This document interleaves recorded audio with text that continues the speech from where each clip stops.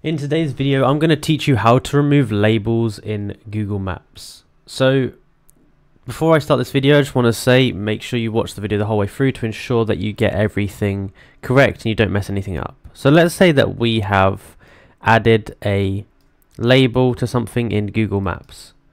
If I go up here, we can see that I've got a, if I go to here, I go to saved, and I go to labeled, you're going to see here there is a label here called chicken.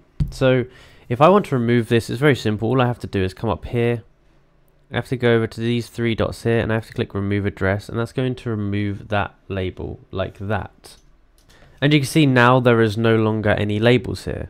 So that's one of the important factors, is that you can't have something labeled you can't have something labeled and then delete the label. So you have to make sure that you delete the things that are labeled first, and it will delete the label for you.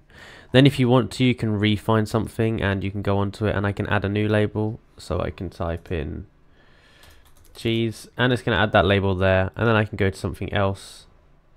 I can add another label here. I can add that back in like that. But that is basically how you would do it. Now, if you enjoyed this video and found it useful, be sure to like, subscribe, and comment down below that this video helped. Thank you for watching.